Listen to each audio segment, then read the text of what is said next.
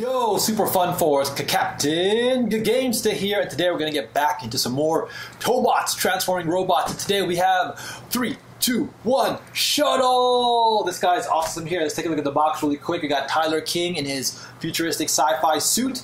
Bam, we have Shuttle on the back, looking really cool. Again, this has wonderful epicness to it. You know, big, bulky, as I'll always say, but they have a presence and great to set them up in design. You know, and display. And here we got Shuttle. Now, I want to get right into this, so let's take a closer look. And here we go. Look at this guy. This is incredible. Let's take a look at it from a couple of angles. Again, I really like how they do the Tobot style. You know, it's big, it's glossy, it's shiny. It's a great toy, but at the same time, it's still a model, of course, an action model. And would you look at that? It has a really great design. It says Shuttle right over here.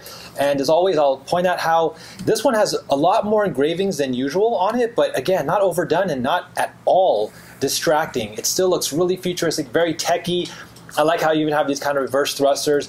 There's a wheel right here in a translucent blue plastic. Looks awesome. Translucent blue wheels there. It's kind of an interesting choice too. They put translucent plastic on these kind of like hinge areas here, and then also right up in the arms up there. So that's quite an interesting choice. But I do like how it's on the visor here, which you can keep on or off when his head is hidden down, which, make no mistake, they are completely aware of this, and it's really cool. They did this intentionally, and I think it's fantastic. I don't see any problem with somewhat of a disguise / revealed face, but as long as it's not, I guess you could say, too obvious, then it would bother me. But this is still kind of interesting. It's not really, again, something you'll see when you look at the vehicle overall. It's more still like hidden in the back. There are the thrusters, and look at the great details there. Oh, okay, so now I accidentally triggered part of his automatic transformation. But what we're going to do now is we are going to transform it,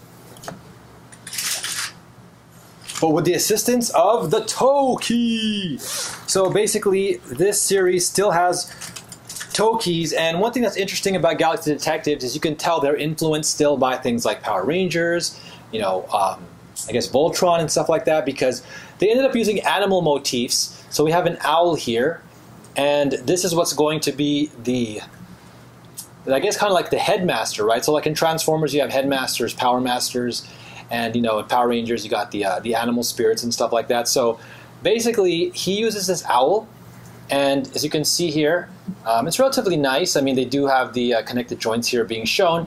And what you do is, this is what he looks like normally, of course. And then what you do is you take the wings, and then you're going to connect them. And then that, in a sense, creates the key. So what you're going to do here is you're going to trigger part of the transformation with the key. Now, this is really cool. And what you're going to do is in the thruster here, the mid thruster, that's where the slot is, you're going to go ahead and insert. And then you're going to turn, bam, and then his arms pop out like that. Really, really cool.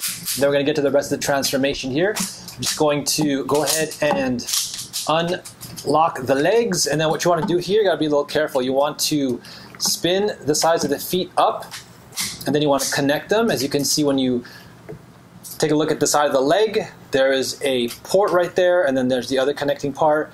And then you kind of want to carefully, it's a very tight clearance, put it like that, and then you want to take out the feet. And then also at this point, this is when you'd want to pop the wheel in. Now essentially what you got to do is you got to twist the legs around because they're backwards. Bam! And then pretty much you can take the visor up at this point. And then the last part for the arms, let's finish straightening out the legs for sure. And then the last part for the arms, what you want to do is you want to, on those blue joints, fold it in. We're going to slide it up. Same thing here, fold that in, slide it up, and then the wrists just rotate out. And boom, there is Shuttle. And once again, looks incredible. So I think the design is super unique, man. This feels like, you know, again, anime mecha inspired. I like it how he has the thrusters out here.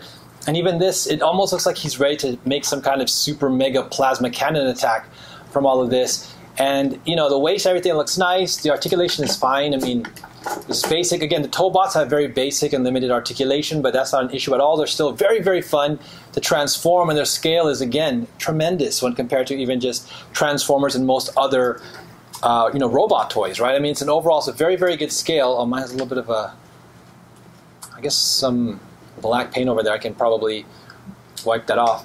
But yeah, look at it. I mean, it's glossy, great presence. The back doesn't look too terrible. But what's nice is that, again, it basically encapsulates everything you'll see in the animation. And it looks great. You saw his rear thrusters back here. And essentially, they actually even add more detail sometimes right here. So it's kind of cool. There's like a watch right there of all things, like right in the center. And they reveal like more bits of details and stuff like that. They don't really get as super lazy, and again, it looks great. Even the back of his head. Now, one thing that's interesting is usually in the animation, the top part of his head right here, this fin or this rear wing, is usually still propped up. But I also tend to put it backwards like this. It gives him a nice sleek look. And it's interesting because I wonder why they would, again, add this type of transformation feature here if you don't ever use it, right? Because if it's not meant to fold down, then they would never have needed to add this, right? Because, whoa, I just broke his back. He's like, why? Why? But basically, yeah, I mean, if his transformation didn't require him to fold his back, you would never need that because it would always be this way, right? You would just tuck his head in, transform him into a shuttle, bring him back out. So I kind of like to put it there. And I like the fins up here and everything. Dual color. They have the orange, again, the blue. They even added some over here. So, fantastic figure. This character is really fun. He's almost like a Perceptor if you're into Transformers. He's the smart scientist, strategist, one of 3 members of the original Galaxy Detectives. So I definitely recommend you check him out, pick him up. He looks awesome, fantastic. The face sculpt is great. The detailing is perfect, great presence, gloss, fit, and finish. Wonderful to play with, transform, and pose. All right, guys, thanks so much for hanging out. Don't forget, stay blessed, keep your faith, say your prayers, spread the love, guys, stay positive. You know how we do it with the Super Fun Force. Don't forget, like and subscribe, and I'll see you guys again soon.